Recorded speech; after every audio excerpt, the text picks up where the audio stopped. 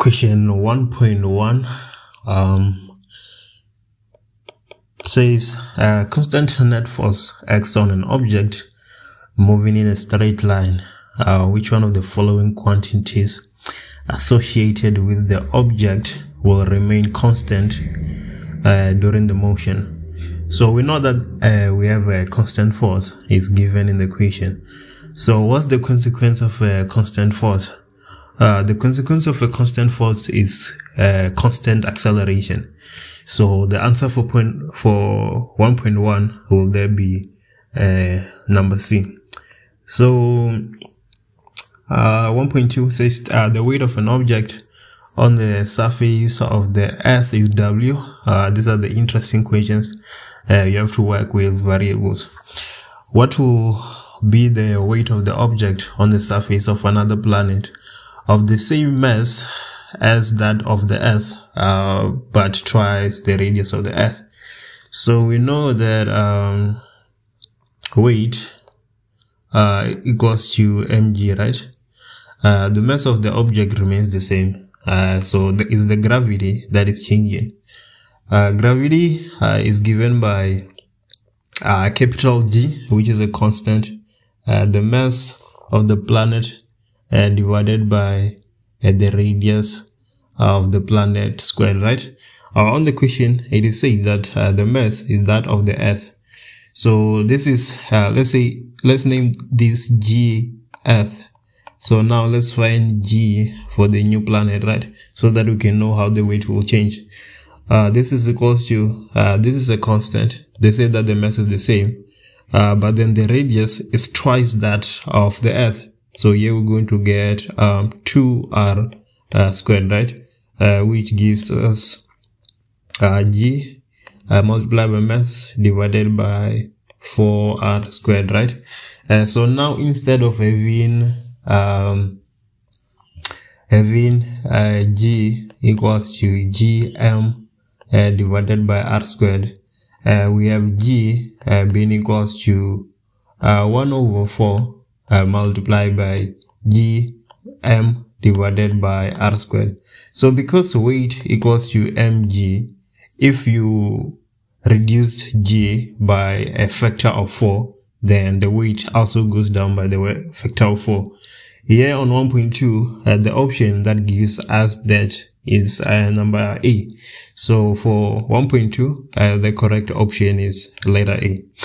1.3 says the diagram below shows a cricket player moving his hands down from position A to 2 to 3 while catching a ball. Okay.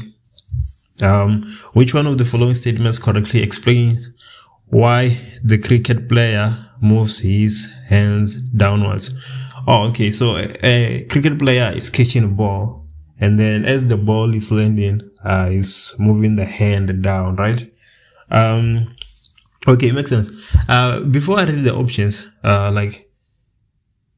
we know that F net equals to delta P divided by delta T, right? So if you increase the time of contact, you decrease F net, right? So there won't be so much impact if it's a collision, or there won't be so much force generally. So if you're catching a ball, it makes sense that you'd wanna as soon as it's landing, you're moving your hand back so that you increase the time of contact and the ball doesn't bounce off and then the force is larger, right? Because if you decrease the time, then the force will go up.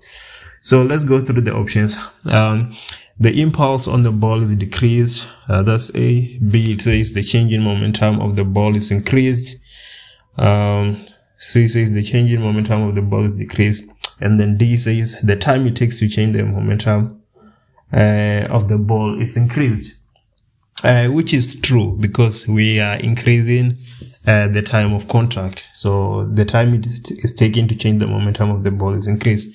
So for 1.3, the correct option is D. 1.4 says consider the motion of a small stone thrown vertically upwards until it reaches its maximum height. So we have a stone. there it is. It is thrown up until it reaches its maximum height, some v, which is close to 0 there.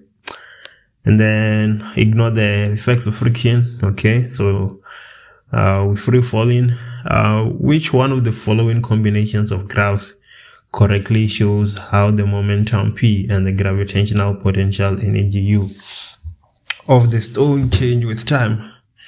Okay, so the formula for P, we have m multiplied by v, and then that's momentum, and then potential energy, we have mass, gravity, and height. So P, you can see it's linear, so the graph of P must be linear. As velocity increases, the magnitude of P increases because the mass is the same. So P is basically a variable. It's basically a function of velocity. So here we're looking for a linear graph for P that is going down because the velocity is going down. A is exponentially going down, so that's wrong. And then B is linearly going down, so B is a candidate. And then C, that's not linear. And then D is also linearly going down, so D is an option. And then for U, look at the equation of U. The equation of U is linear. So because the equation of U is linear, potential energy, you might be tempted to say that the correct option is B, because when you increase the height, the potential energy goes up. But then the only difference is that in this instance, the potential energy is not a function of it's not a function of height. It's a function of time, right? So here for P, we didn't put the fact that it's a function of time into consideration, because velocity itself is a function of time, right? We have VF equals to VI plus A delta T. But then for you, that has consequences, because, okay, let's say you're starting at 0, right? Meters, and then 2 meters, and then 4 meters, and then 6 meters, right? Okay, and then let's say you're here at the top, and then you're dropping a ball down.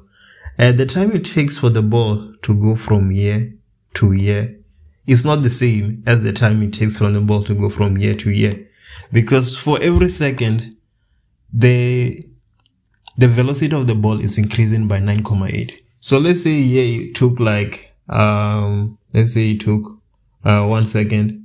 Here it's probably going to take like 0.5 seconds, just less than, so to say, in a way. So you can see that potential energy decreases exponentially with time. With height, it decreases linearly, but then with time, it decreases exponentially. But then in this case, it is increasing, right? Because the ball is being thrown up. So the right option is option D. Yeah, because on option D, we are the potential energy is increasing because the ball is going up. So the answer here is D. This is a very tricky question because initially you'd think that it's B, because U equals to M multiplied by gravity multiplied by height. Height is not squared, so it should just be linear. But then it's, you know, sort of a bit more complicated than that. Yeah. Let's move ahead. 1.5. 1.5 says a boy and a girl having different masses are initially at rest at point P. They slide down different paths of a water slide is shown in the diagram below. Ignore the effects of air friction. And then the options one says, okay, let's read the options. The first option says the only thing that's true about the boy and the girl, it's Roman figure 1. Roman figure 1 says only conservative forces act on both the boy and the girl while they are sliding downwards. Okay, the question said let's ignore effects of friction. So that is correct, right? So I is correct. Roman figure 1. Okay, so in A, we have Roman figure 1. So Roman figure 1, so A is still a possible answer, and then B is also a possible answer. C is not a possible answer because it doesn't have Roman figure 1, and Roman figure 1 we say that is correct. And then D is Roman figure 1, so it's also still a possible answer. Then for Roman figure 2 says the boy and the girl each have the same gravitational potential energy at point P.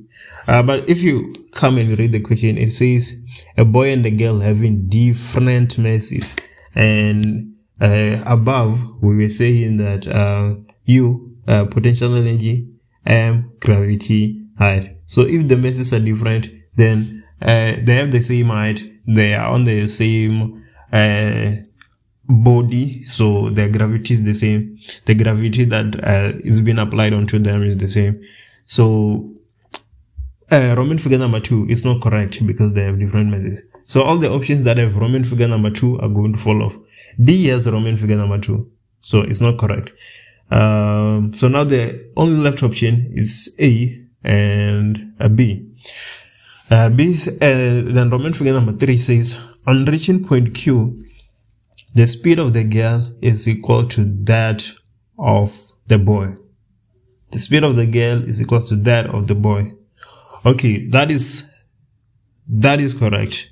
So the correct option here is B.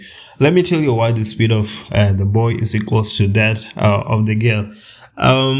The answer is because of Roman figure number 1. Roman figure number 1 says only conservative forces. So if a force is conservative, then the work done by that force is independent of path. That means that the work net, which is equal to change in kinetic energy, is gonna be the same, right?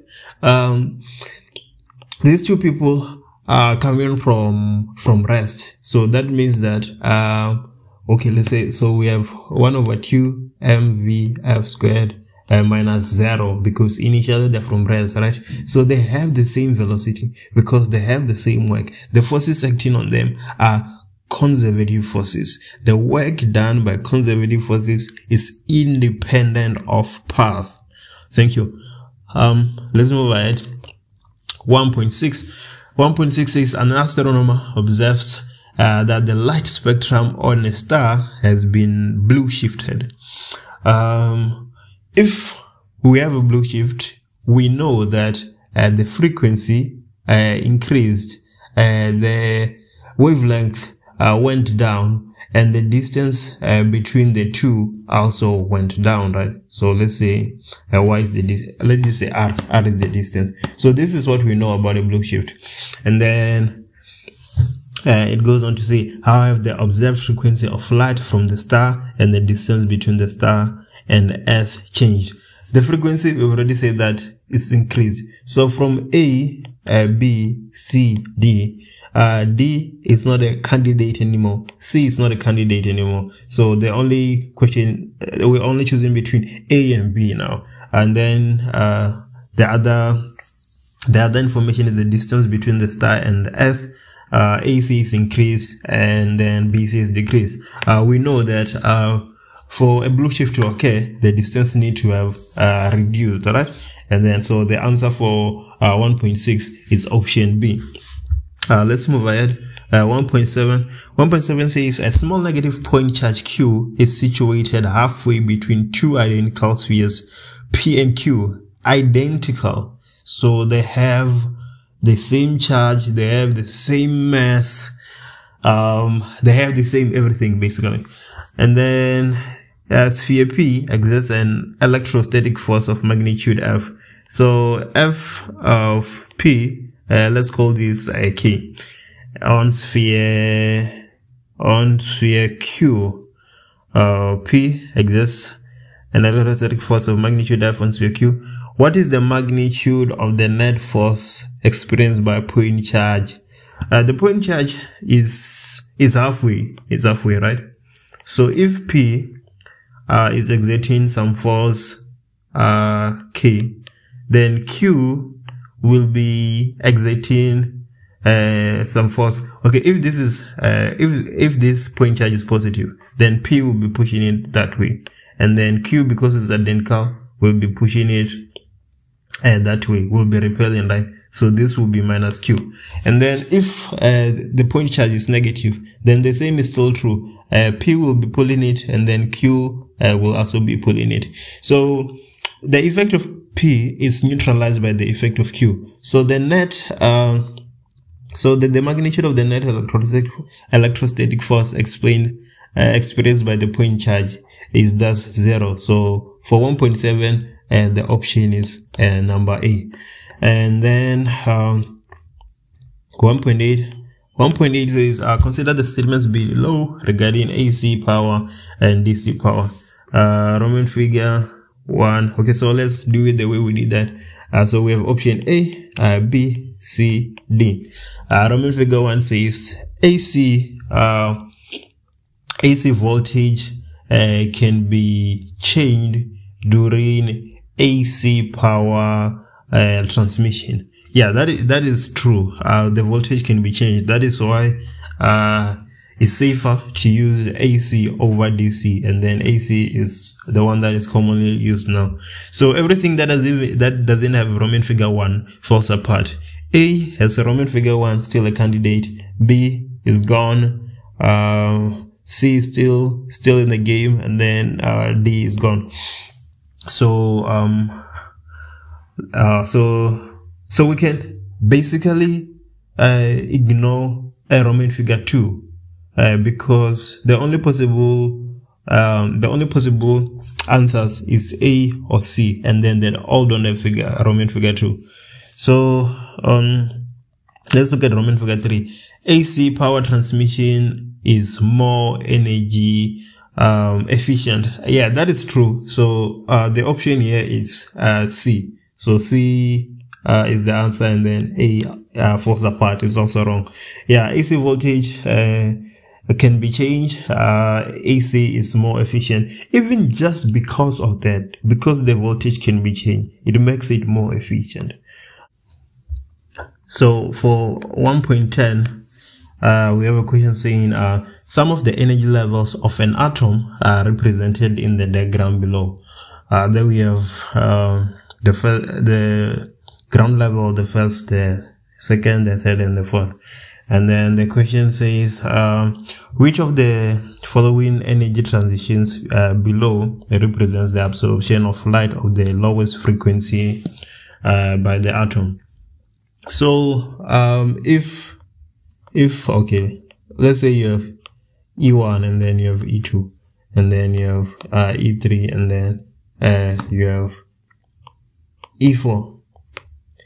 If there is a bigger gap between these energy levels, then the energy is more. So if the energy is more, the frequency is more, right? So if you're looking for the lowest frequency, then you're looking for the smallest energy. Which of these options from a ground state to the fourth energy level, that's a big jump, that's the greatest. From the first to the third, that's a bit smaller. From the third to the fourth, that looks like the smallest. So the option here, 1.10, is D. So let's look at the equation we have here. It says an 8 kg block on a rough horizontal surface connected to a 2 kg block by a light inextensible string passing over a frictionless pulley as shown below. The 8 kg block moves at a constant speed. So when we hear constant speed, we know that the acceleration is equals to 0 meter per second squared, right? So this implies that the F net acting is equals to 0. And then it goes on to say when pulled by a 29.6 Newton horizontal force to the right, the frictional force acting on the 8 kg block is 10 Newton. There we have it. The first question says, state Newton's second law in terms of motion. Assuming that you already know what that is, so I'm just going to move on. We have 2.2. 2.2 says, draw a labeled free body diagram for the 8 kg block. So if you have went through questions like this, I'd advise you to pause and then do the question by yourself, and then you then watch me do it. So the free body diagram on the 8 kg block. Okay, there we have the 8 kg block. It's lying on the horizontal surface. Because it's lying on a surface, the surface is exerting a normal force up, right? Yeah, so there we have it. And then gravitational force is always acting. Yeah, so we're gonna have Fg or W for weight, whatever you wanna call it. And then we have our force that is being applied there of 29.6 Newton. So I'm gonna put that there, and then they say that friction is acting, so we're gonna have Fr, and then it is also it's connected to a 2 kg block through a string, so we have tension, right? So I'm just gonna put it there. So yeah, there we have it. Those are the forces acting on the 8 kg block. The tension and the frictional is equals to the F that is being applied, right? And thus it is moving at a constant speed, like they stated. So let's carry on. Let's move ahead. Says 2.3, calculate the tension in the string. So let's look at the 8 kg block. So let's say 8 kg block. I'm not choosing 8 kg, the 8 kg block, because it's the one I like the most. 8 is not my favorite number. I'm choosing it.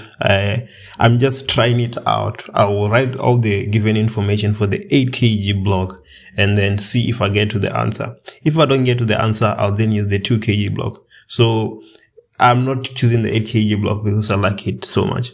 But then usually in questions like this, if you have a 2.1, the answer for 2.1 helps you answer 2.2, and the one from 2.2 helps you answer 2.3. So because 2.2 says the free body diagram of the 8 kg block, it's most likely that 2.3 you will be using the 8 kg block. But then let's just go ahead and see.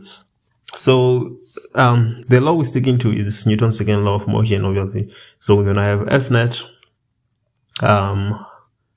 Okay, F net equals to mass multiplied by acceleration, and then we also know that F net is equals to the first force, the second force, and then some force n, right? So what are the forces acting on the horizontal on the 8 kg block? We know that from 2.2 we have the force applied, we have the tension, and then we have the friction. So if we write that down, we're gonna have this force which is being applied plus the tension force plus the frictional force equals to 8 kg multiplied by 0, right? Because that is we have an acceleration of 0 because it is moving at constant speed. So what is F? F is given to us is 29.6. What is T? T is our variable of interest. So there we have T there, and then plus friction, right? Friction opposes the motion. It's opposing the motion like the tension. So we're going to put a negative value there. It says that the frictional force is 10 Newton. So we're going to have minus 10 equals to 0, right?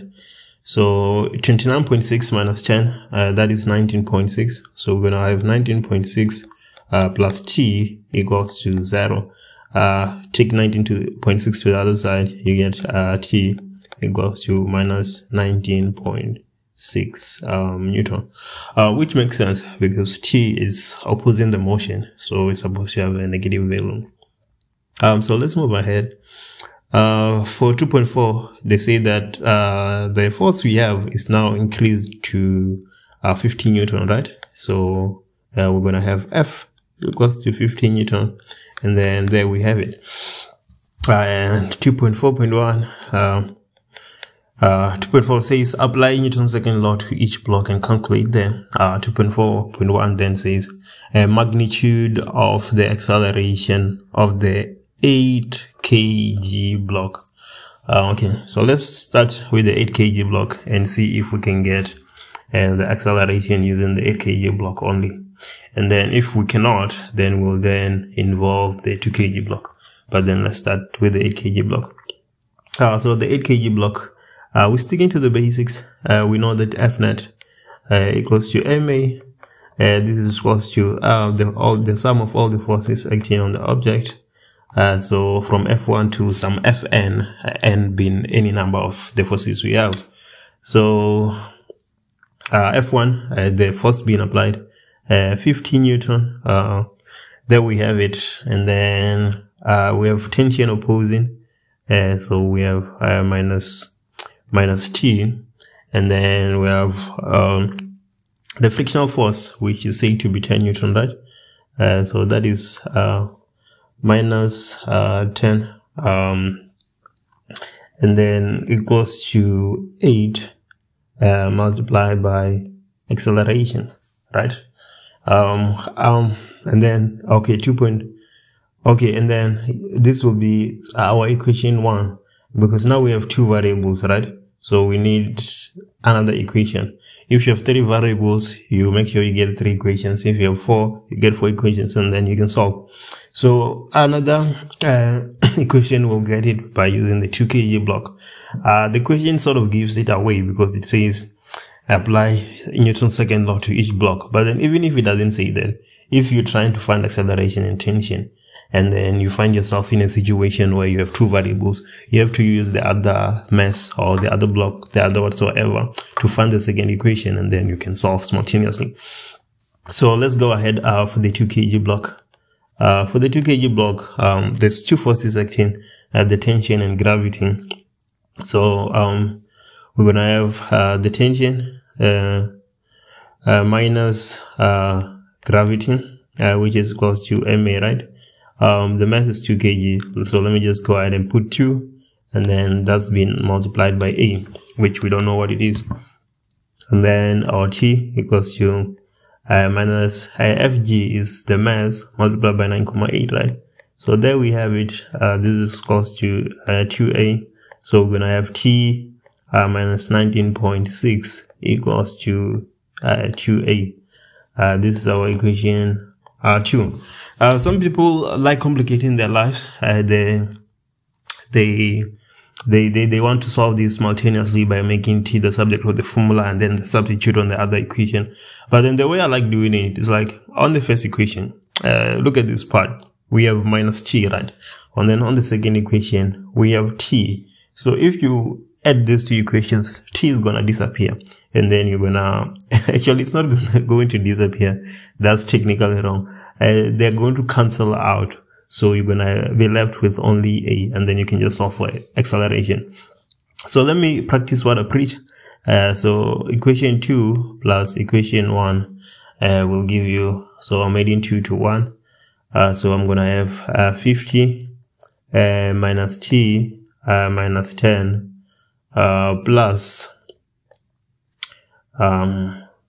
okay, and then T minus 19.6, and then that's it, equals to 8A plus 2A.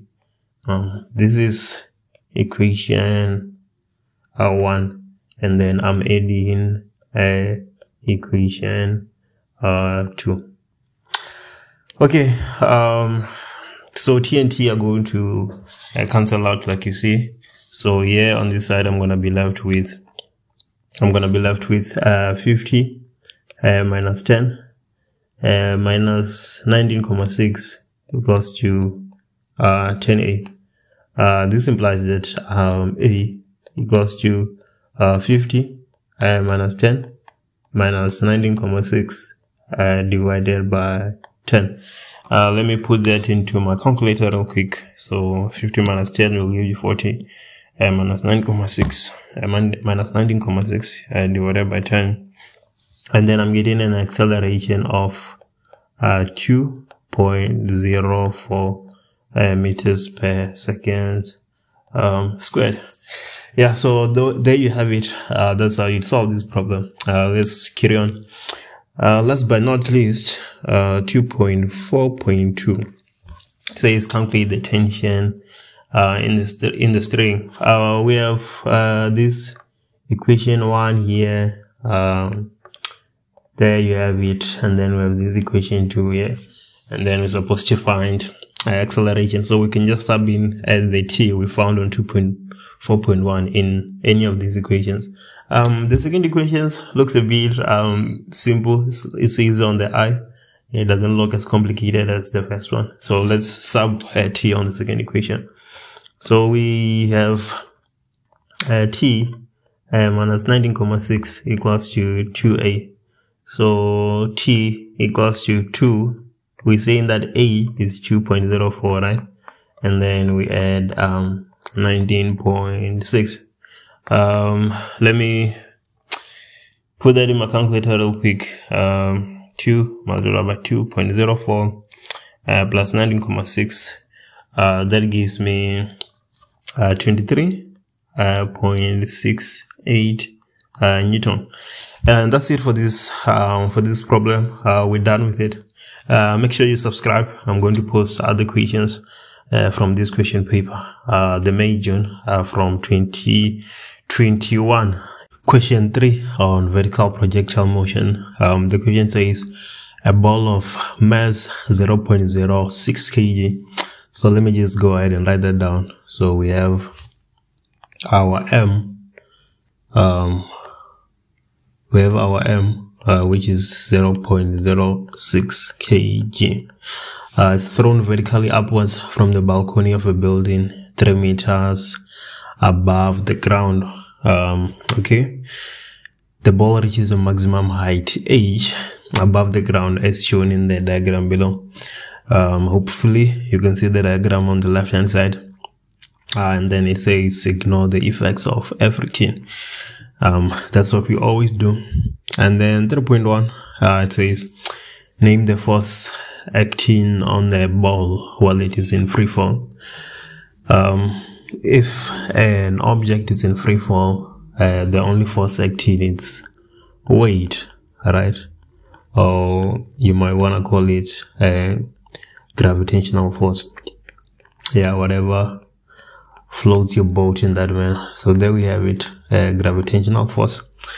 And then the velocity time graph below represents the motion of the ball from the instant it is thrown upwards until it hits the ground. Okay, so let's do a bit of analysis of this VT graph just to see what was regarded as positive. Did they regard up as positive or down as positive when they sketched this VT graph?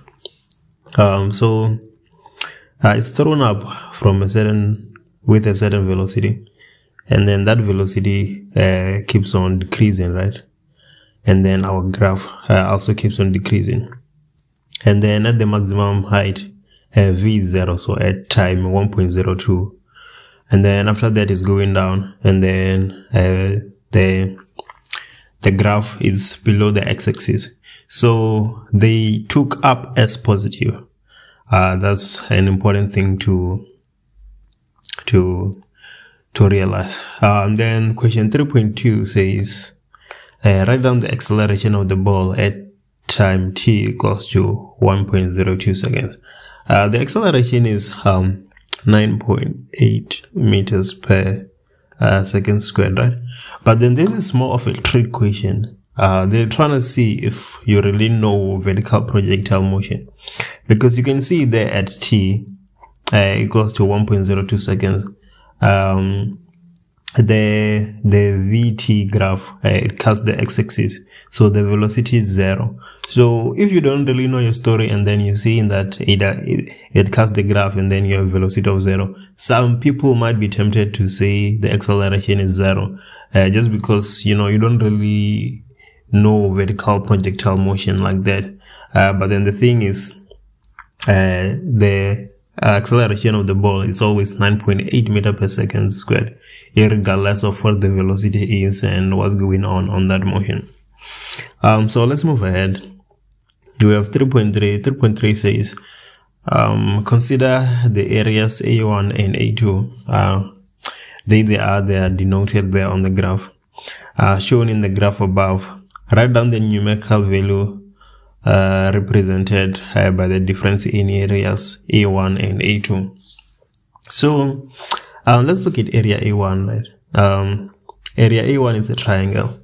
So we are going to have half base multiplied by height, right? And then so it's just gonna be half of the velocity multiplied by the time. And then A2, we have the same 1 over 2 base by height, 1 over 2 the velocity multiplied by the time. But then the thing to realize here is that you're multiplying velocity with time, and distance equals to velocity multiplied by time, right? Or this can also be speed. So the difference between area 2 and area 1 is the difference in the distance covered, right? So area 1 is from when the ball is thrown to the maximum height, right? And then area 2 is from maximum height to the ground. So what we are interested in is this portion here, this portion. And the question says that where the ball is thrown from is 3 meters above the ground, right? So the difference between area 1 and area 2 will give you 3 meters. That's how the question is interpreted. Let's move ahead. 3.4.1 says calculate speed at which the ball is thrown upwards. So okay, we're going to regard only the part of the motion from when the ball is thrown from the balcony to the maximum height. Why am I regarding only this part of the motion? Because at the maximum height, we have free information. In that way, I'm just saying we have VF equals to 0 at maximum height. So that is information we're getting for free. And then we also have A equals to minus 9.8 meters per second squared. I'm taking up as positive, right? So that's why acceleration is negative. So here we have to find VI. And then we know from the VT graph, we know that at the maximum height, T is equals to 1.02 seconds. So we have this, we have this, we have this, we are looking for this. So what we do, we only have 4 equations of interest in vertical projectile. We'll look for an equation that has these given, these variables we have, and then VI, and then we can use that to calculate VI. You will realize that that is VF equals to VI plus A delta T. VF is 0. We already know that because we're regarding the motion from the balcony to the maximum height. And then VI is our unknown. A is minus 9.8 multiplied by 1.02.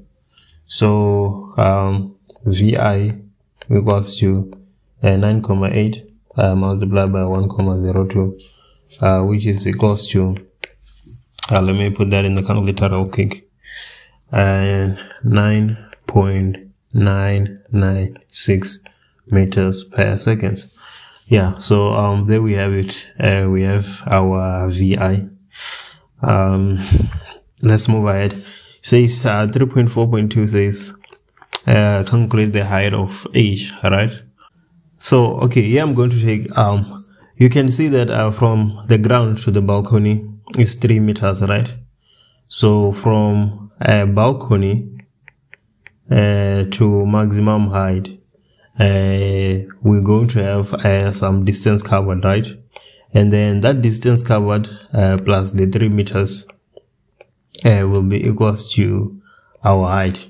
So I'm regarding that motion again, the motion from the balcony to the maximum height, to calculate the distance the ball covers from the balcony to the maximum height.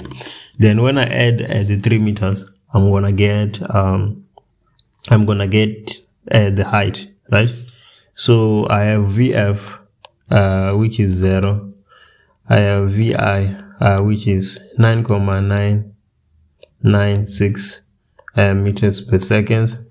I have G, which is minus 9,8 meters per second squared. And then what else do I have? I have T, which is equals to 1.02 seconds. Okay, we have the equation VF squared equals to VI squared plus 2A delta Y. Yeah, this equation seems to work, so we're gonna go ahead and use it. Apart from this equation, there's also delta Y equals to VI delta T plus 1/2 A delta T squared. So basically here we can use this equation, or we can use this one, because we all have delta Y there, and then VI and VF we have them, and then the acceleration, it's always given. So let me choose the second one, because the second one I won't have to make delta Y the subject of the formula, even if it's not that complicated. So okay, delta Y equals to VI, we determined it to be 9,996, and then delta T is 1,02 plus 1/2, acceleration is minus 9,8, and then delta T is 1,02. Let me put that into my calculator real quick and see what I'm getting. So 9,996 multiplied by 1,02 plus 1/2 multiplied by 9 by minus 9,8 multiplied by 1,02. That is giving me 5.1979 meters, right?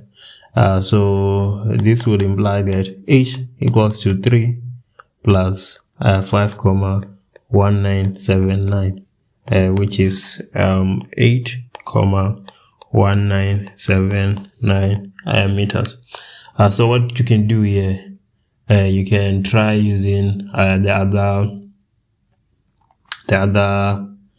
other equation, this equation that we have here. Here it is, and see if you get the same answer. So that is 9,96 multiplied by 1, okay. I think that's correct. Let's move ahead. 3.5. Last but not least, it has 6 marks. So as soon as I see 6 marks, I just assume that I'm going to do a lot of work. It says calculate. Okay, there's some information given. After hitting the ground, the ball bounces vertically upwards and reaches a new maximum height in 1.16 seconds. So from ground to new max, right? We take in 1.1 seconds. So the ball is thrown from the balcony, it comes down, and then it reaches some new height, right? I don't know if the new height is above the balcony or it's below the balcony, but from this point to this point, they're saying that we take 1.1 seconds. That's what they say. And then the question says calculate the work done by the ground on the ball while the ball is in contact with the ground. Okay, so work net is equals to the change in ek, right? And then the work done by 9 conservative forces is change in ek plus change in ep. And then our work net is also equals to work 1 plus work 2, blah, blah, blah, blah, blah, blah, blah, blah, and so on. But then if you pay attention here, the information we have, or that which you can extract is the velocity at which it is the ground and the velocity at which it leaves the ground. And with that said, it means that we're gonna have to use the one between the two equations that has kinetic energy, right? So okay, let's go ahead and do that. So we're gonna have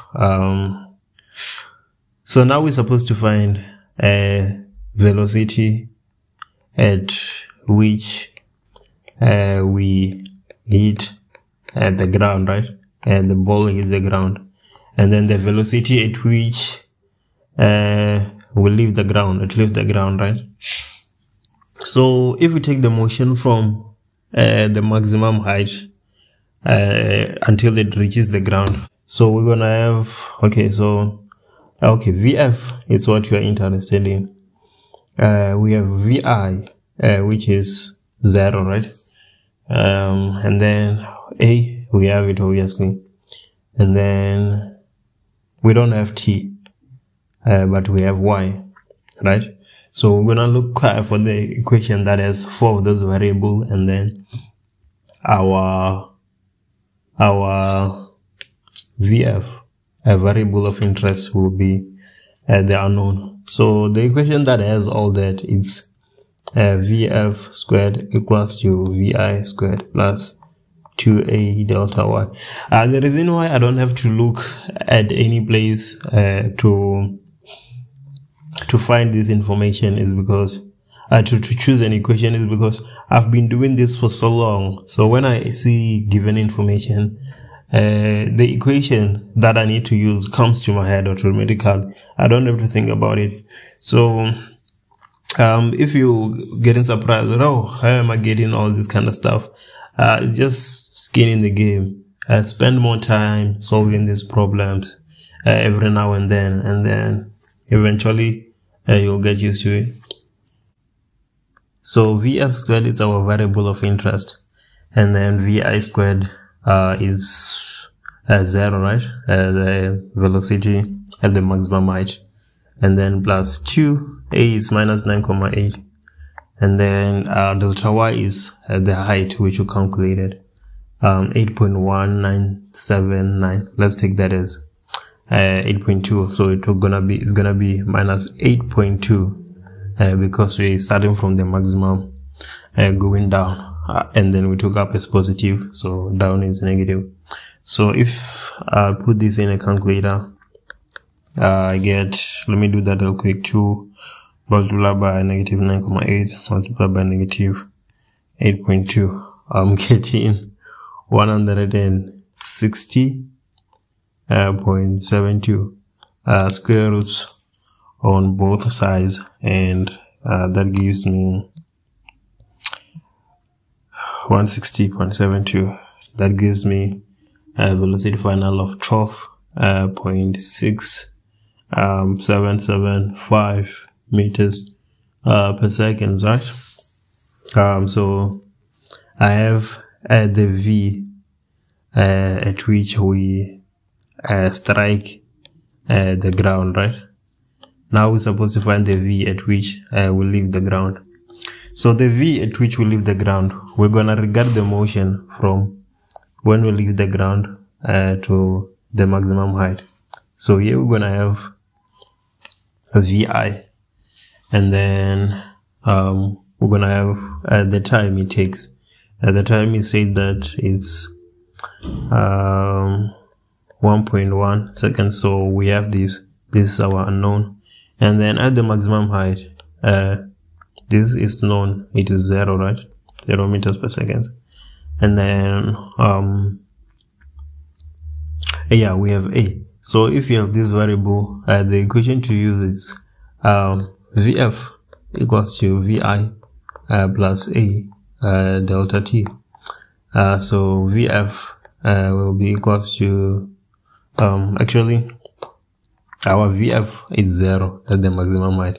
So what we're calculating is Vi, and then plus minus 9,8 multiplied by 1.1 seconds. So let me put that in the calculator. We're going to have a Vi of 9,8 multiplied by 1,1, which is 10.78. So we have the mass of the object, and then we have the Vi, which is equals to 12,6775, and then we have the Vf, which is what we calculated right now. Let me write it here, and this is 10.78 meters per second. So if we have these three variables, the equation to use is work net equals to delta Ek, right? So this will give you 1/2, 0.06 kgs, and then Vf, that is 10.78 squared, right? Minus 12.6775 squared. So if I put that in the calculator, I get, let me do that real quick, 10.78 squared minus 12.6775 squared. I get minus 1.3353 joules. For this question, this will be the answer. Question 4 says a simple rocket system consists of two parts. A of mass 3m. So let me jot that down. So we have A, and then they're saying that the mass is 3m kg or some unit, and then B of mass 2m. So we have B, which is mass of 2m kg or some unit. I'm not so sure. As shown in the diagram, below, B is stacked on top of A, and if you look on the left hand side, there it is. Before the collision, B is on top of A, and then after the collision, A is going down, and then B keeps on going up, I'm assuming. 4.1 says state the principle of conservation of momentum in words. That is just the total linear momentum in an isolated system is conserved, right? The sum of momentum before is equals to the sum of momentum after in an isolated system. And then 4.2 says the rocket is traveling vertically upward at a constant speed v. So let me write that down. A, when it's with B, their velocity, let me write that down. The velocity is 1 divided by 3 v. No, it's actually, the velocity is v, I'm sorry. When an internal explosion causes A to move downwards at a speed 1 divided by 3v. So there's a explosion, an internal explosion, and now A is moving downwards at v equals to 1 divided by 3v, right? And then for B, we don't know what is going on. Then the question says, okay, ignore all external forces on the rocket. The question now says, calculate the velocity of B in terms of V immediately after the internal explosion. So this is our scenario. Let me get it. This is our scenario before the explosion, and then this is what we have after the explosion. So this momentum here before is supposed to be equals to this momentum here after. That's what the conservation of momentum states that the sum of the momentum before is equals to the sum of the momentum after, if the system is isolated or is closed. And then the question says ignore all the forces on the rocket. So that tells us that the system is closed. Okay, so before the masses are together, right? So that will be m of body A plus m of body B, and then they're traveling at the same velocity. That's what the question states. And then after they're saying that A goes down, so we'll have m A, the mass of A, and then the velocity of A, which we are given. Now that they've exploded, they're no longer together, so the masses are apart. So we're gonna have the mass of B and then the velocity of B. The mass of A is said to be 3m, so we're gonna put 3m plus the mass of B, which is 2m, and then the velocity is just given as v, so that's exactly what we're going to have. The mass of A, we've already said that is 3m, and then the velocity of m is 1 over 3 v. But then I want you to realize that A is going down, and common sense says we always take up as positive. If you take down as positive, that's fine, but then to me it doesn't make sense. Up is positive. So because A is going down, instead of 1 over 3v, I'm going to put minus 1 over 3v, right? Minus 1 over 3v plus m of B is 2 meters. So, it's 2m, I'm sorry. So we're going to have 2m multiplied by the velocity which we are interested in. So that's what we are supposed to find. So 3m plus 2m will give you 5m, then multiply by v, that's 5mv, right? That's our left hand side of the equation. Then 3m multiplied by minus 1 over 3v, that will give you minus 1v, right? So, minus 1mv, right? Because this 3 here on the denominator is gonna cancel out with this 3. And then plus 2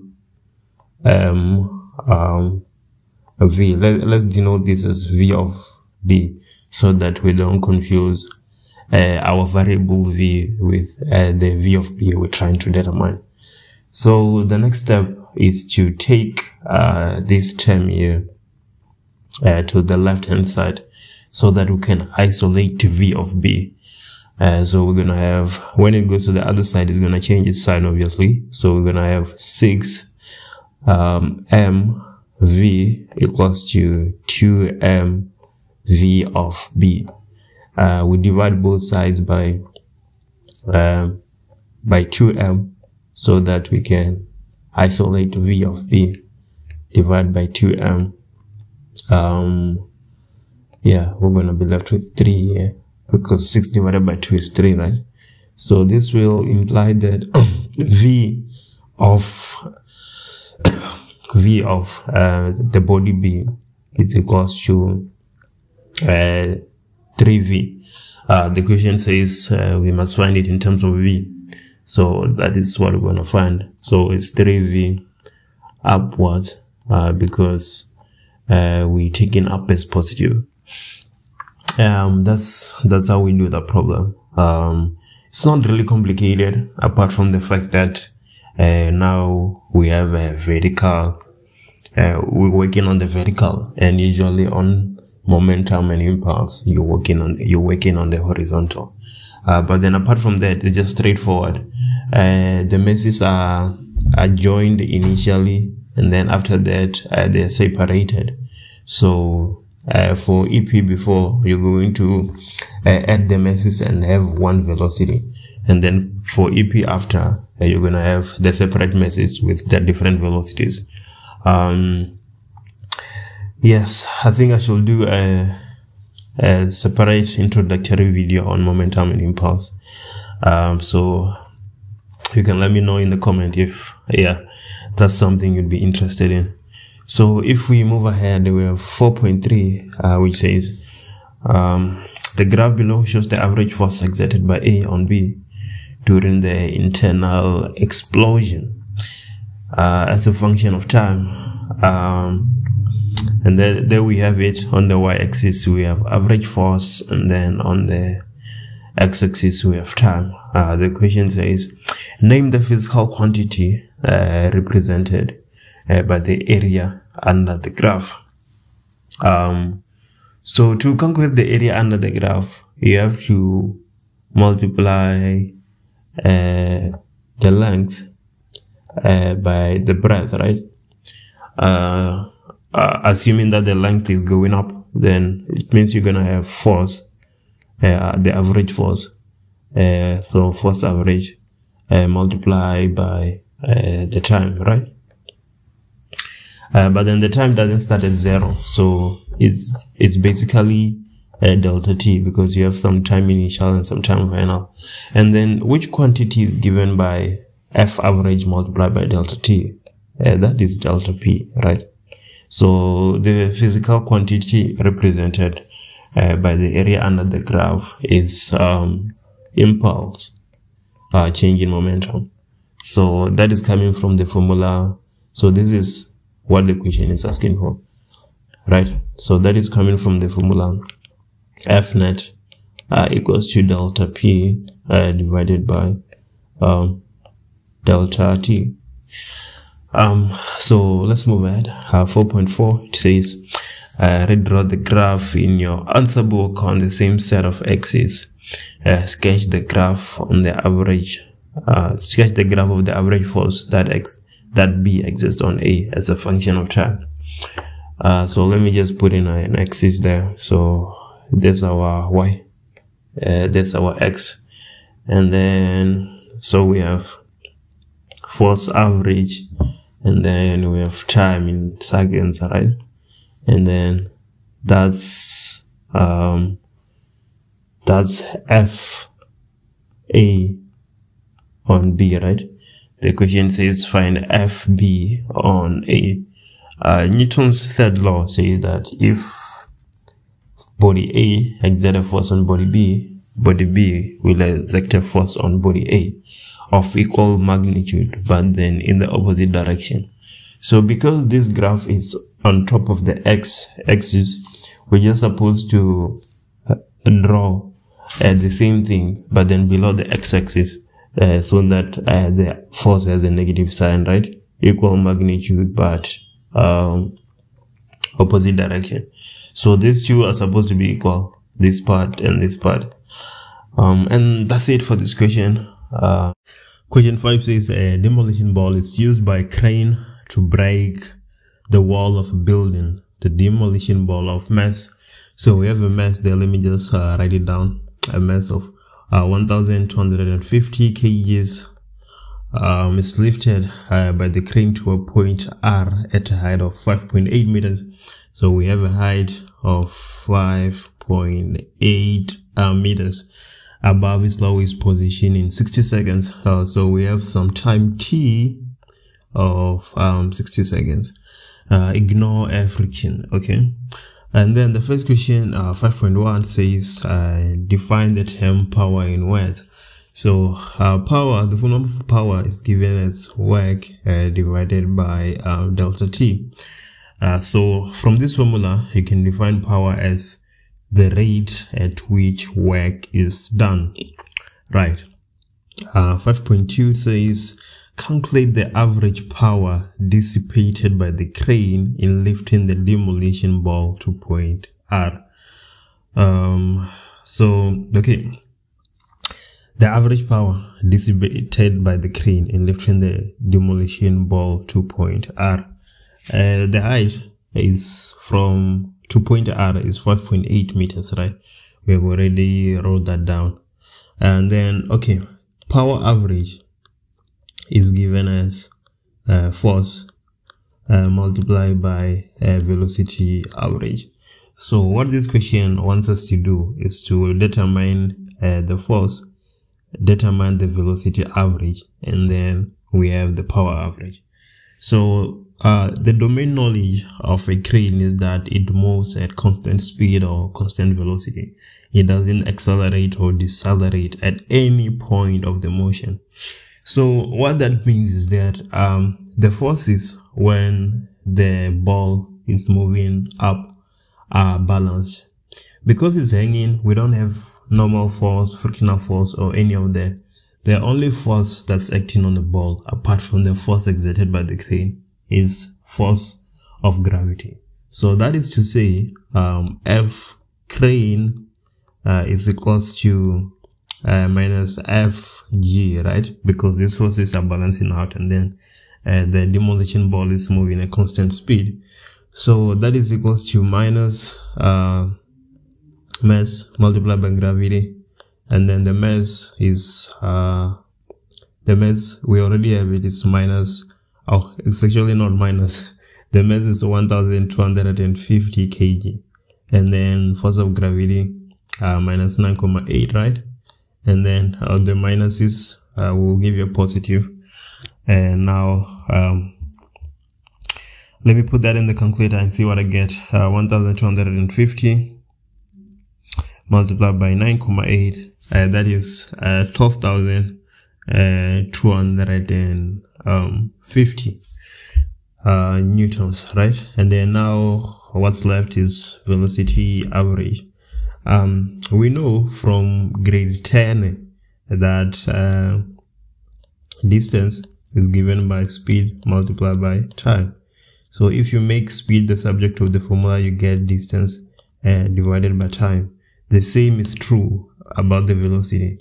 So in this instance, our distance is the height, right? So we're going to have height, and then the time is the time, is the 60 seconds we have there. So this will give us 5.8 meters divided by 60 seconds, seconds, right? If we put that back into our equation, we'll get power average equals to 12,250 multiplied by 5.8 divided by 60. If I put that in the calculator, I get 12,250 multiplied by 5.8 meters divided by 60 seconds. That gives me 1,184.16 recurring joules per second, or watts, right? Let's move ahead. That was 5.2. Let's move to 5.3. There's some more information given that says the demolition ball is released from point R and strikes the wall at the lowest point of its swing. The ball then moves 0.25 meters horizontally into the wall before coming to a rest. So let's say 5.3, and then let's sketch that down. So we're moving from point R, and then we hit the wall. After we hit the wall, we move horizontally, right? That's what the information is saying. And then we come to a rest. So that is VF here, it's 0, right? And then this horizontal movement, that's 0.25 meters. And then this height here is 5.8 meters, like we already know. Okay, now the question for 5.3 says, define the term conservative force. A conservative force is a force in which the work done is independent of path. In our curriculum, the only forces that are conservative is natural forces, electrostatic, magnetic, and gravitational force. All other forces are non-conservative. They depend on the path taken. So a conservative force is a force in which the work done is independent of path. Let's move ahead. 5.4 says, is the force which the wall exerts on the ball a conservative or a non-conservative force? I already stated for 5.3 that the only conservative forces we have are natural forces. So a force that is exerted by a wall will thus be non-conservative. Yes, let's move to 5.4. 5.4 says, oh no, 5.5 I meant, my bad. State the energy conversion that takes place during the downward swing of the demolition ball. The downward swing is from R until it hits the wall. And then they say we should ignore friction, right? Let's use mechanical energy. We have EP plus EK at the top is equals to EK plus EP at the bottom, right? At the top, it's stationary, so EK is 0. So we only have EP. And then at the bottom, we've exhausted the height. The height is now 0, right? So our EK is the only thing we have. The EP is 0. So the energy conversion is potential energy to kinetic energy, right? 5.6 says using energy principle, calculate the magnitude of the average force exerted on the ball while it moves into the wall. If you've watched other of my videos, I always say that usually 5.3 helps you answer 5.4 and then 5.4, 5.5, so on and so on and so on. So let's go ahead and try and apply the same principle to this problem. 5.5, we see that at the top we have EP and then at the top we have EK. So if we can determine EP at the top to find EK, then we can find the velocity at the bottom, right?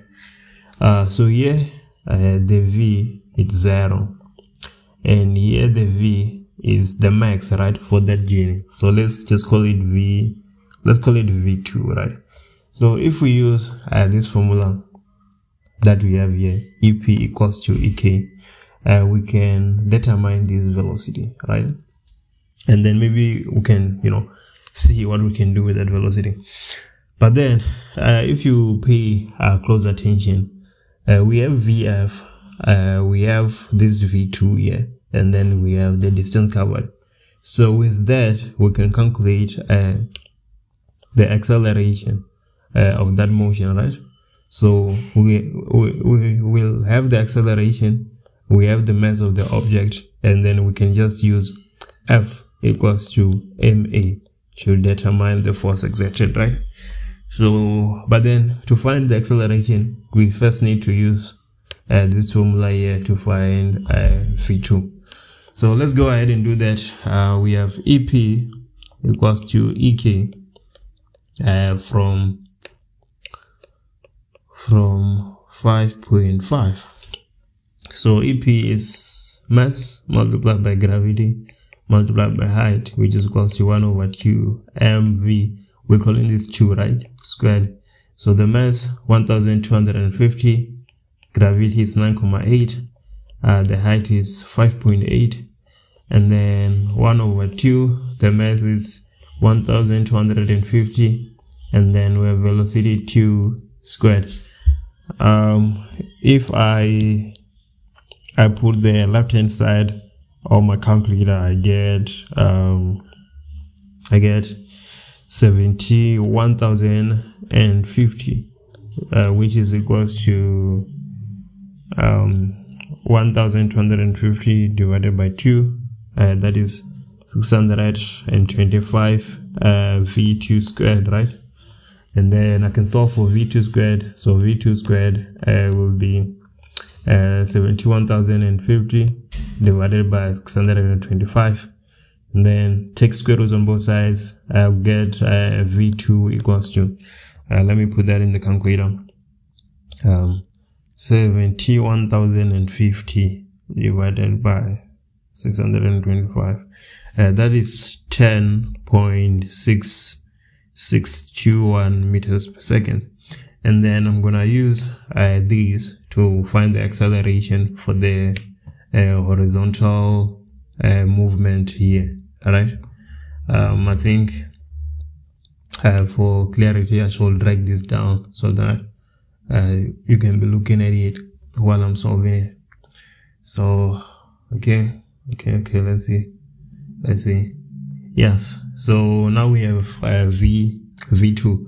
So we're gonna have we have v2, we have vf, we have delta x, right? And then we need acceleration. No, this is what we need acceleration. So the formula to use here is vf squared equals to vi squared plus 2a delta x, right? Vf squared, it comes to rest, so it's 0. Vi is 10.6621, we squared plus 2. Acceleration is what we're interested in, and then multiply by 0.25. So we're gonna take this term to the left hand side. We're gonna get minus 10.6621 squared equals to 0.5 acceleration that I multiply by a, that's 2 multiplied by 0.25. So if you make a the subject to the formula, you will get, let me put that in my calculator real quick, 10.6621 squared, what's going on here, squared divided by 0.5, that is 7.36 meters per second squared, right? So now I have my acceleration, I have my mass, and I know fully well that F equals to ma. So m is 1250, the acceleration is 227, there's a minus here, 227.36, and then if I put that in the calculator, I get, let me see, 1250 multiplied by 227.36, I get minus 284,200 newtons. That's it for this question. I know it looks a bit complicated. Well, it is, so I'd advise you to rewatch the video again, just to wrap your head around what's going on. A learner in a car moving at a constant speed of 10 meters per second. So we have v equals to 10 meters per second along a straight horizontal road, records the frequency of sound emitted by a distant stationary source. So the source in this instance is stationary, and the listener is the one in motion, right? The learner then repeats the recording of the frequency of the sound when the car travels at a new constant speed of 20 meters per second. So we have our v new of 20 meters per second. So to say, the graph below, not drawn to scale, is obtained from the results. On the y-axis, you can see we have the recorded frequency, and then on the x-axis, we have the speed of the car. So let me sketch what is going on. So this question is saying that this sound source is stationary.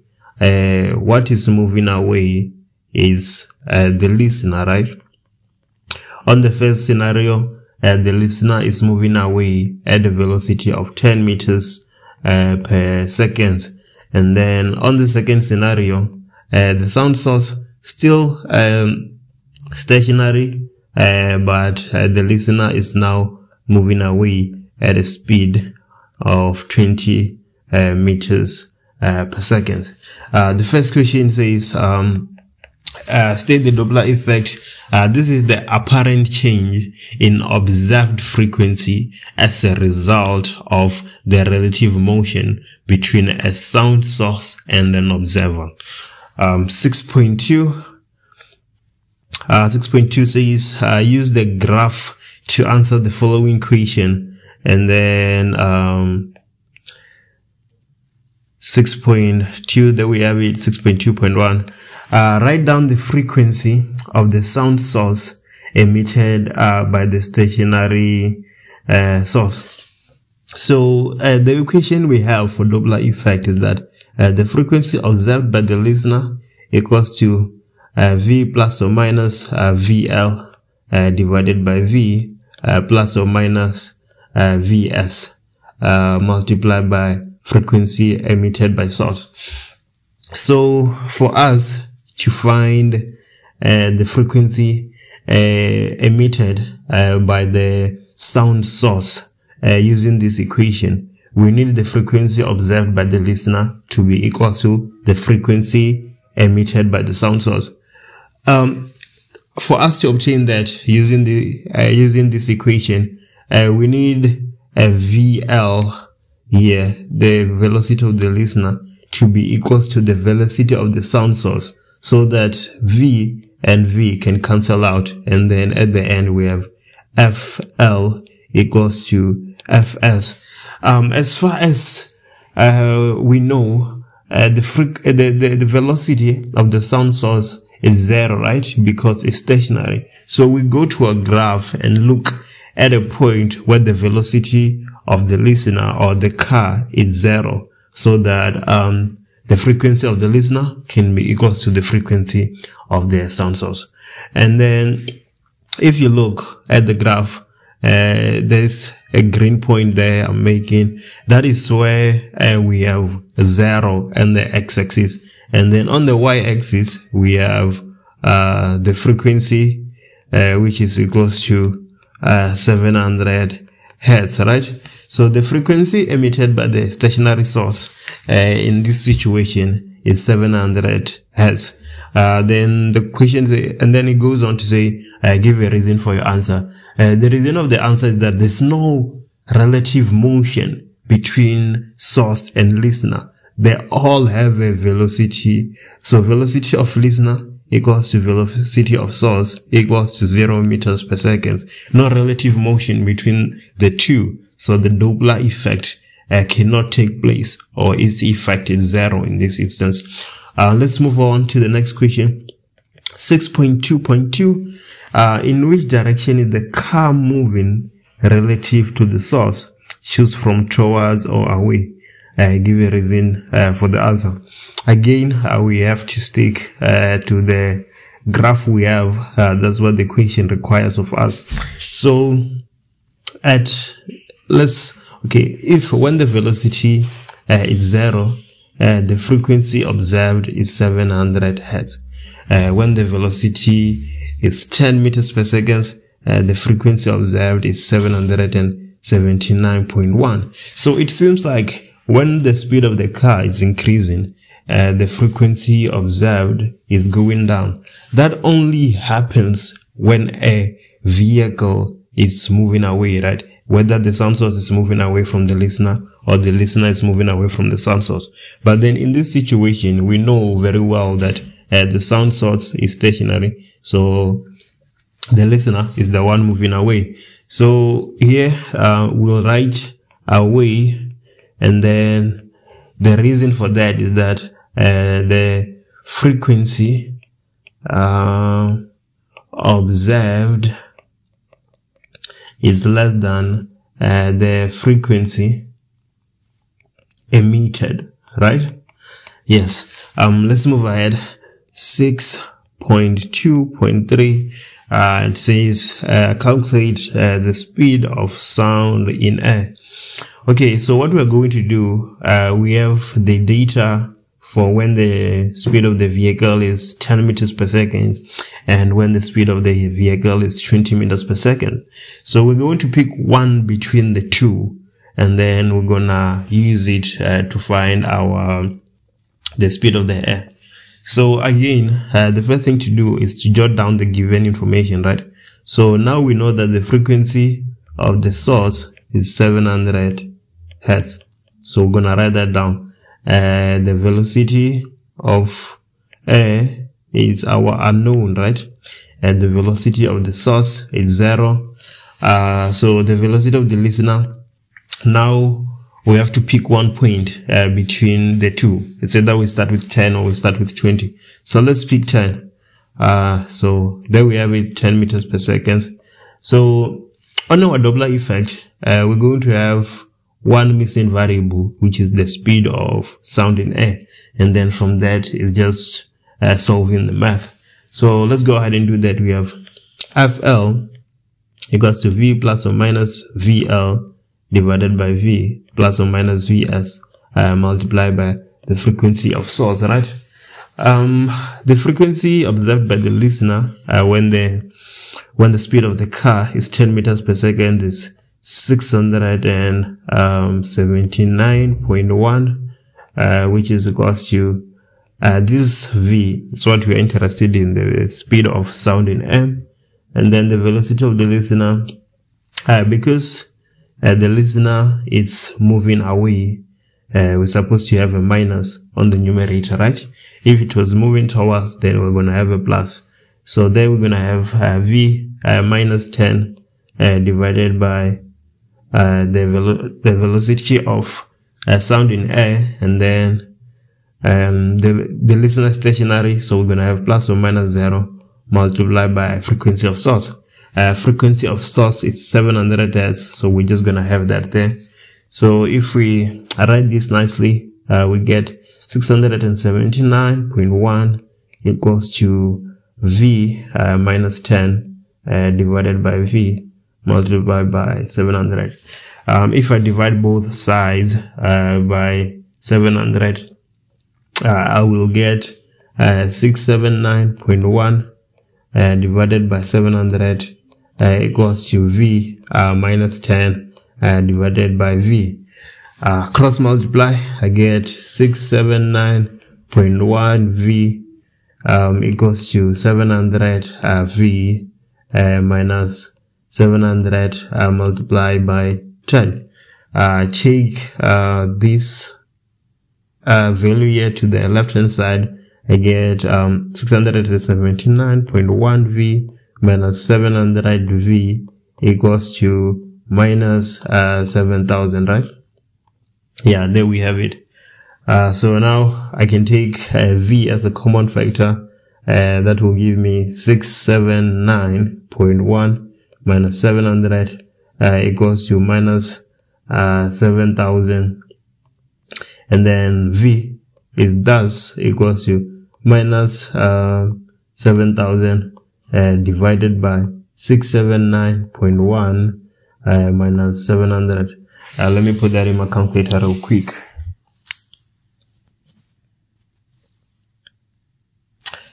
It's taking a bit longer than I expected. Just give me a sec. So we have minus 7,000 divided by 679.1 minus 700.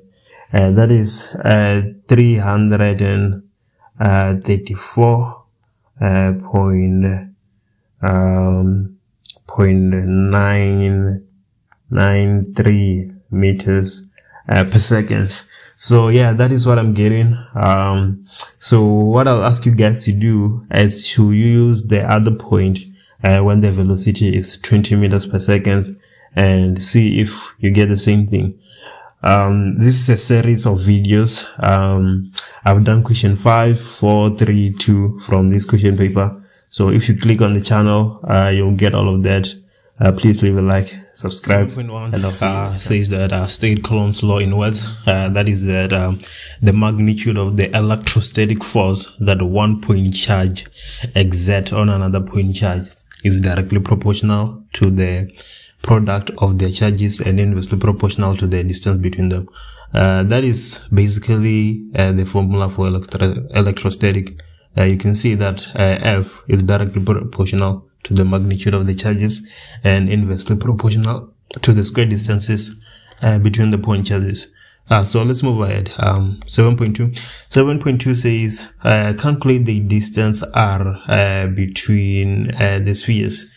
If you look at the diagram on the left hand side, we have sphere R and sphere S, and then we're supposed to calculate the distance r in between.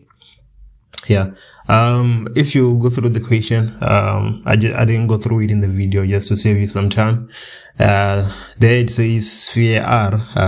Look at the left hand side there. I'm just going to highlight it. Yeah, there we have it. It says sphere R exerts an electrostatic force of magnitude 1.2 times 10 to the negative 3 newtons on sphere S, right?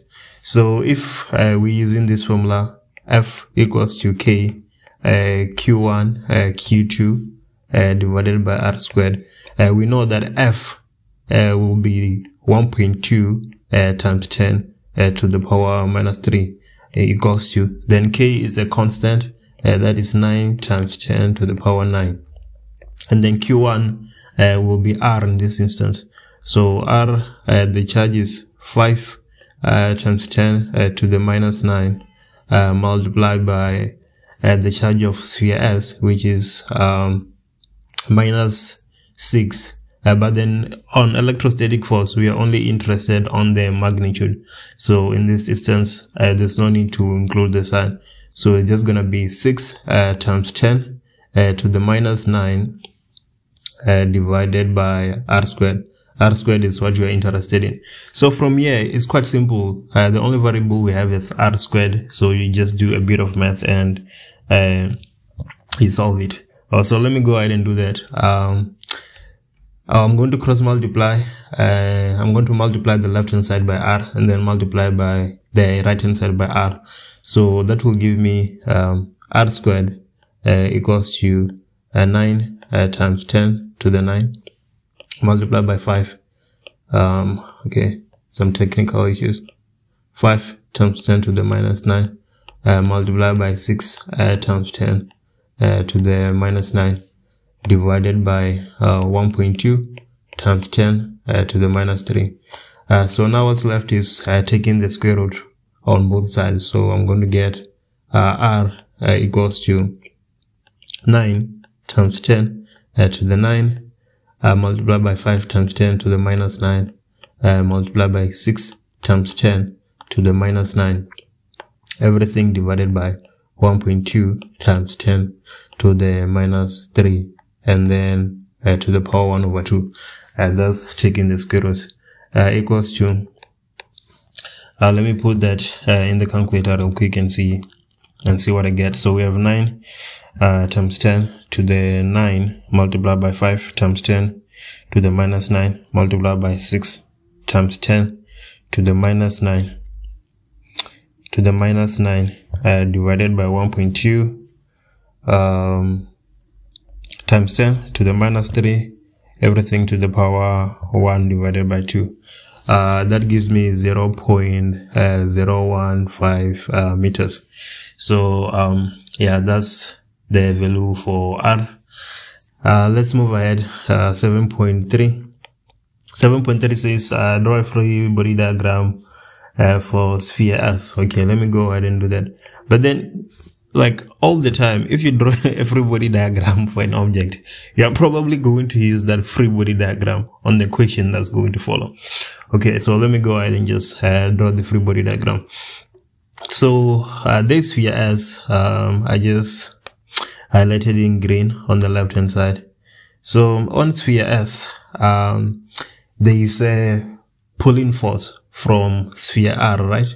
So it's being pulled by sphere R because R is of an opposite magnitude to sphere S, so it's going to pull it, and then it's connected to point P by a string. So going up, we have some tension there, and then obviously we have gravity, and then it's on a surface. So because it's on a surface, we're going to have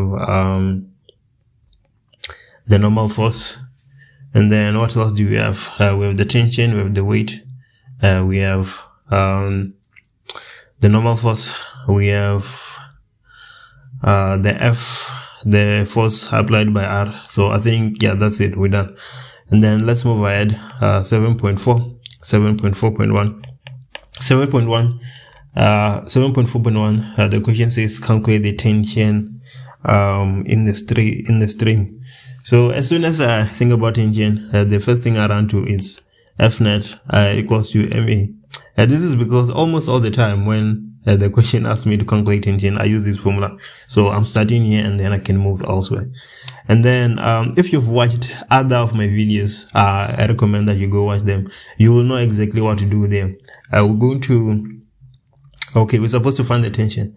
The spheres are stationary, right? So we know that F net equals to 0.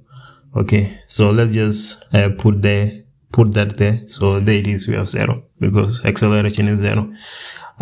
So what we're going to do, we're going to write the biggest force and then subtract all the other small forces. But you can wonder like which one is the biggest force, because it's stationary. So that means that all the forces are balancing out. We have two forces pulling the sphere down the incline, and then the tension is pulling it up the incline, right? The first force is the force being applied by the sphere R, and then the force of gravity parallel to the plane.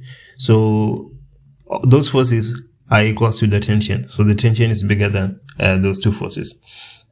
Okay, so let me go ahead and do that. So I'm going to have tension minus Fg parallel minus F applied by R, right? Which we are given as 1.2 times 10 to the minus 3 Newton. So the tension is our unknown. So there we have it. So this is going to be, let's take Fg parallel and Fr to the other side. Therefore, we're gonna have Fg parallel plus F, the electrostatic force exerted by R, right?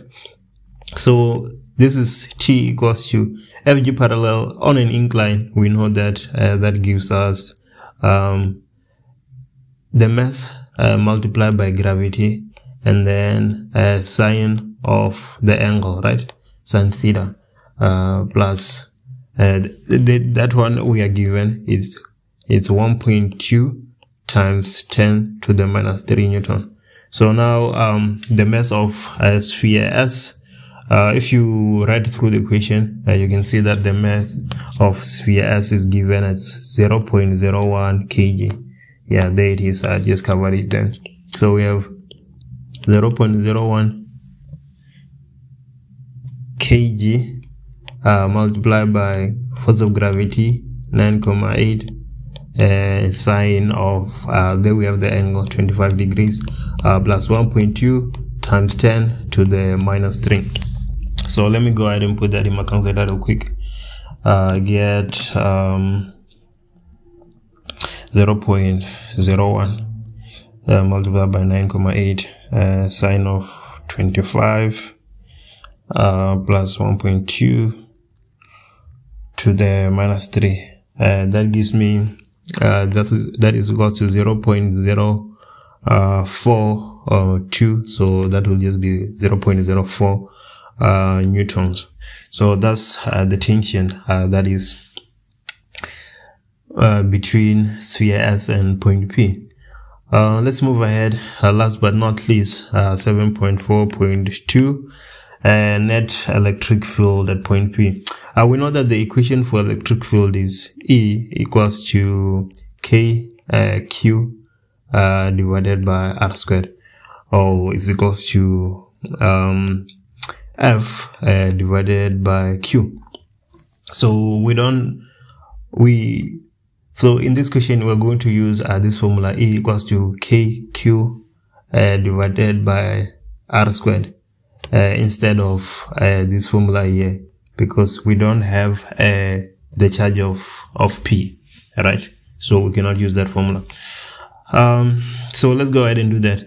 But then before we carry on, one thing to realize is that S and R have opposing effects. R is positive, so if P is positive, it will be getting repelled, but then if it's negative, it will be getting pulled. And then sphere S, it will do the opposite. If it is negative, it will attract, and then if it is positive, it will pull apart. So we have to put a negative sign between either the electric field for sphere R or the electric field for sphere S, right? So that will be E net equals to E exerted by Q plus E exerted by S, right? So okay, E net equals to so Q exerted by R, I'm sorry, said Q instead of R. So the K, we know what K is. That's 9 times 10 to the 9, and then Q, and then R, the charge for R, that is 5 times 10 to the minus 9 divided by R squared. Okay, the distance between R and P is, look at the left hand side, the sum of this distance and this distance, right? So it means that here on the denominator we're supposed to have R. We calculated it was 0.015 meters, so that is 0.015 plus 0.03, and then we square that, and then plus 9 times 10 to the 9, and then the charge of sphere S minus 6 times 10 minus 9 divided by the distance is 0.03 squared, which is equals to, let me put that in the calculator real quick and see what I get.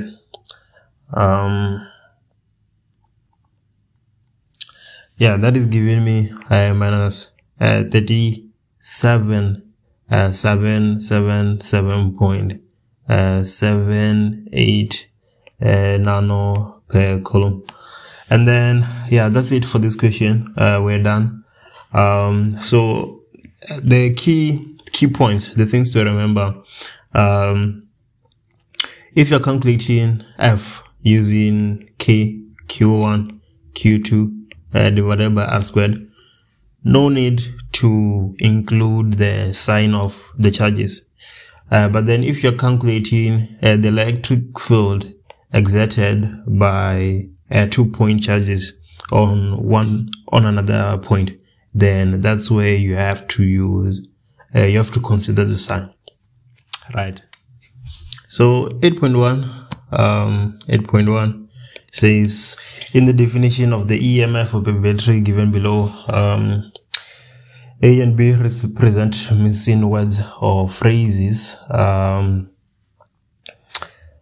and then we're supposed to fill those phrases. So that's just the definition of EMF. The EMF of a battery is the maximum electric energy supplied by a battery per unit charge passing through it. So yeah, this question is just asking you for the definition. Let's move ahead. We have 8.2. Okay, it says that with switch S closed, the voltmeter is 2.63 V. So we have V equals to 2.63. And then the first question says, calculate the external resistance of the circuit. If that switch is closed, then both all the resistors in that diagram are playing part, right? The 4 ohm, the 3 ohm, and the 7 ohm. But then the trick is that the 4 and the 3 are in parallel with the 7, but then the 4 and 3 are in series with each other. So what we are going to do is to calculate the sum of this resistance here, right? And then after we do that, we'll then calculate the resistance that is due because of these two parallel resistors.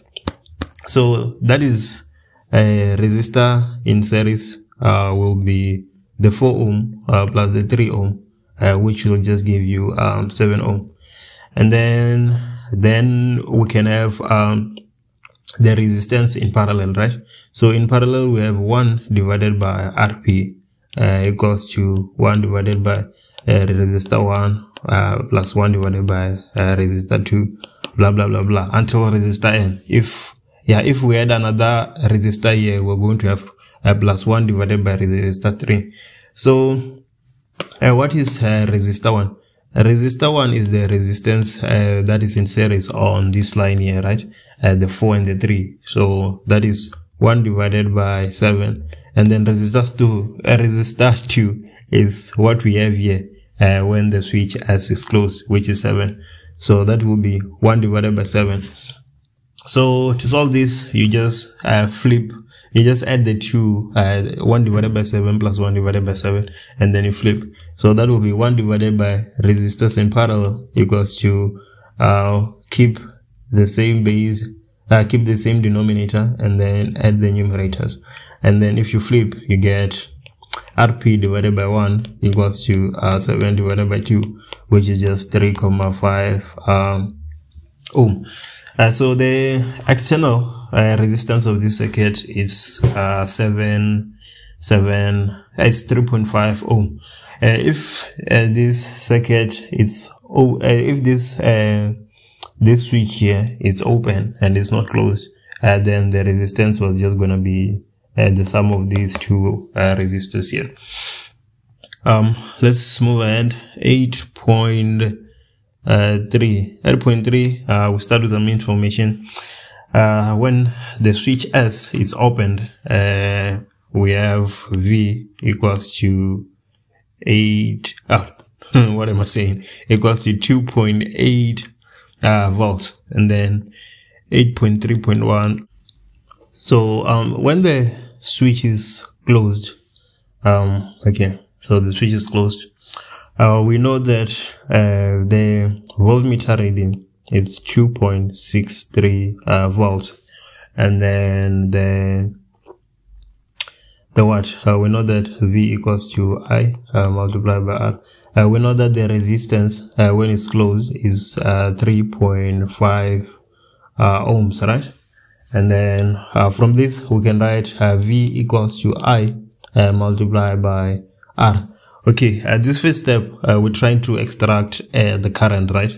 And then after we extract the current, we'll see if we're able to find the internal resistance. And then if we can't, then we'll look for other ways we can do that. But let's start from here. So the V is 2.63, like I've said. And then I is our unknown. And then our internal resistance is 3.5 ohms, right? And then if you divide both sides by 3.5, we get I equals to 2.63 divided by 3.5. That gives us 0.75. Yeah, there we have it. If you want to calculate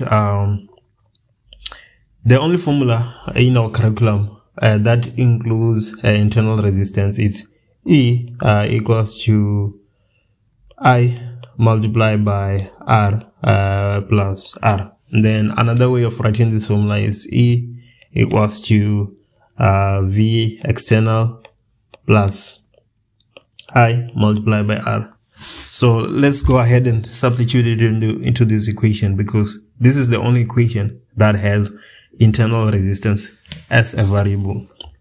Yeah, but then we don't know the EMF, so that is just going to be E equals to we know V external when the circuit is closed, right? It is given as 2.63, and then I, we just calculated it, that's 0.75, and then we have R.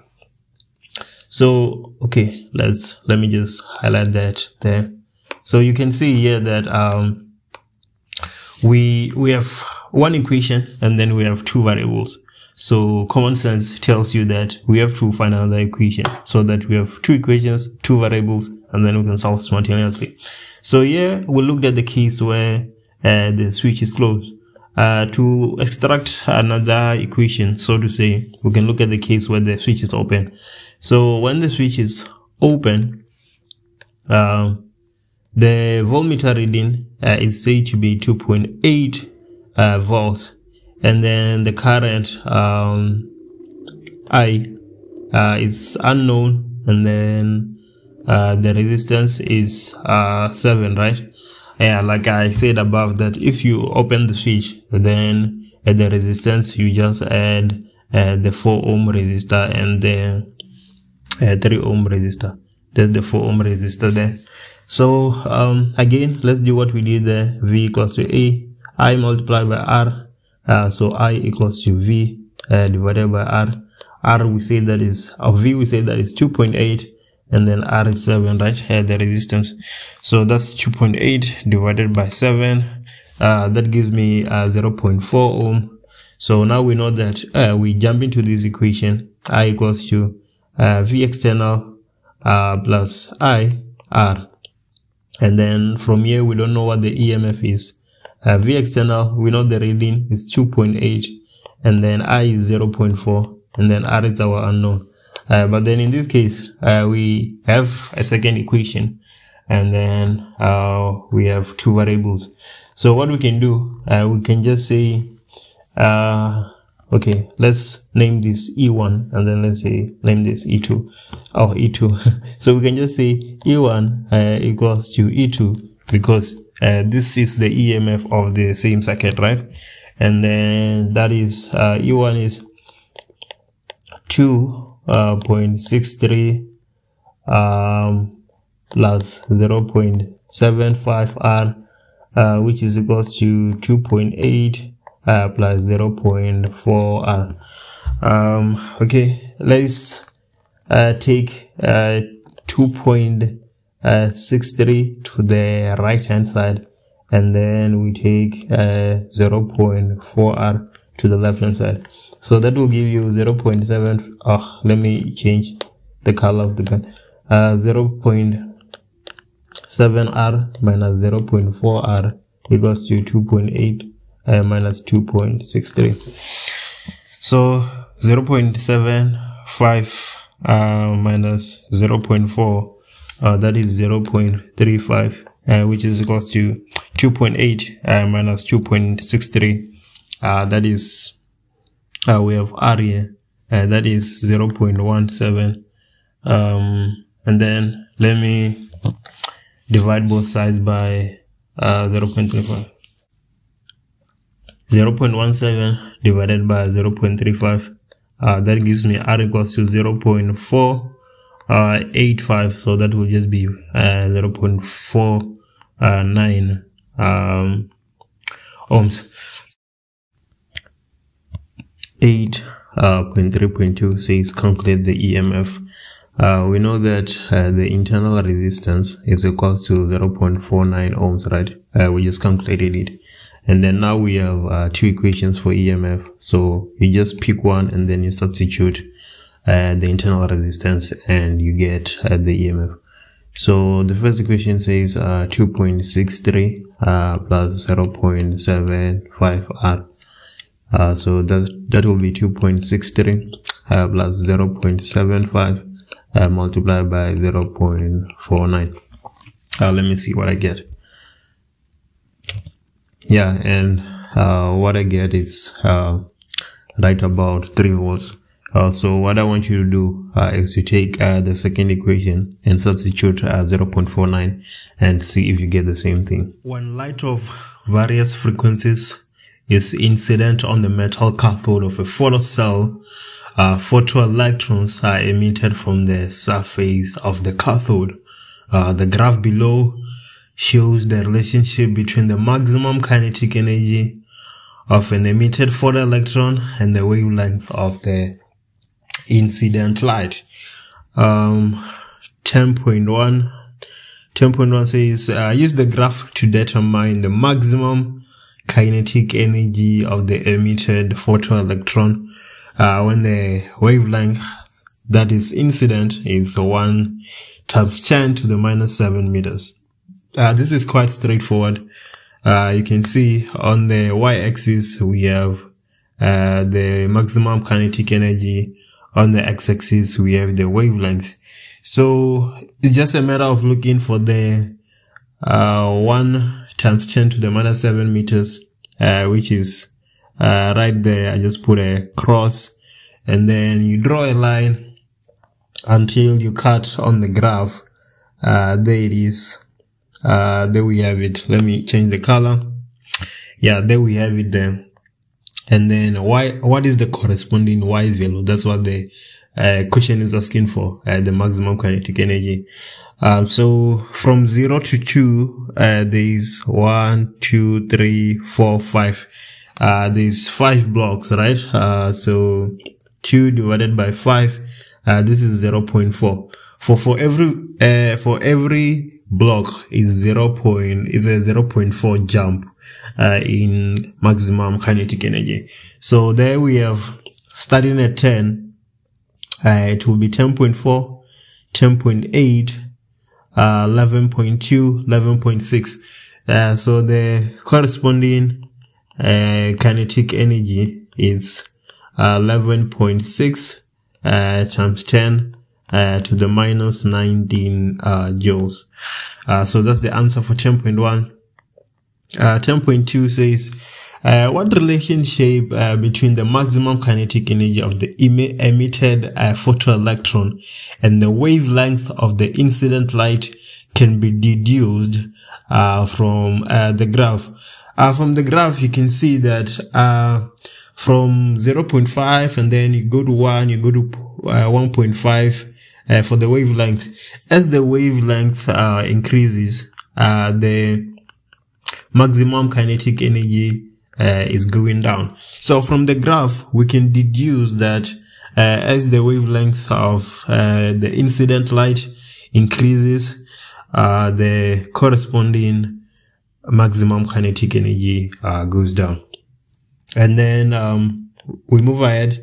10.3. 10.3 says define the term work function in words. That is the minimum energy needed to release an electron from a metal surface. The minimum energy needed to remove or release an electron from a metal surface. Usually, if you define something on the question that follows, you are going to use that definition. So let's move ahead. 10.4. 10.4 says, use the graph to calculate the work function of the metal used as a cathode in this photocell. Like I said, we defined work function and now we have to calculate it. So basically, if you were able to define work function and then you just didn't memorize the definition, you actually understand it, then that becomes very easy to sort of answer the question. So let's go back to the equation. We have an equation that says the energy is given by the work function plus the maximum kinetic energy. But then if you keep on decreasing the maximum kinetic energy, you reach a point where the energy is equal to the work function. So here you have EK being equals to 0. If you look at our graph, at this point here, look at it, just highlighted it in blue. That is where the kinetic energy is equal to 0. So the wavelength at that point is the wavelength of the work function. So if we have the wavelength, then we can calculate the work function as the constant h and then speed of light divided by the threshold wavelength, so to say. So let's look at let's look at how the wavelength is changing per every block, and then we can see how we move. So we have 1, 2, 3, 4, 5. We have 5 blocks. So one block, it will be 4.6, and then that seems like is the block before last.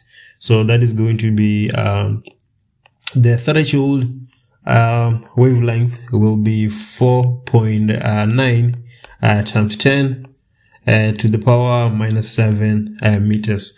So from there on, the work function equals to 6.63. This is a constant, minus 34, multiplied by speed of light 3 times 10 to the power of 8, divided by the threshold wavelength 4.9 times 10 to the minus 7. Let me just put that in the calculator real quick. We have 6.63 times 10 to the minus 34 multiplied by speed of light, and then we divide all of that by 4.9 times 10 to the minus 7. That gives me 4.06 times 10 to the minus 19 joules. So for this question, that's how you determine the work function. This question are usually not really complicated. You're given a graph, or sometimes you're not, and then you just interpret it, and then from there it becomes easy. So let's move ahead. 10.5 is calculate the maximum kinetic energy of the emitted photoelectron when the wavelength of the incident light is 0.5 times 10 minus 7 meters. So we know that we have E, which is the energy equals to the work function plus EK max. This question wants us to find the maximum kinetic energy. So this is what we are interested in. So from this equation, EK max, maximum kinetic energy, is given by the energy minus the work function. We calculated the work function from the above equation. Now what we have to do is to find this energy here, and then the difference between the two will be our kinetic energy. We're given the wavelength for that. It's 0.5 times 10 to the minus 7. This will be h multiplied by speed of light. That's our wavelength there.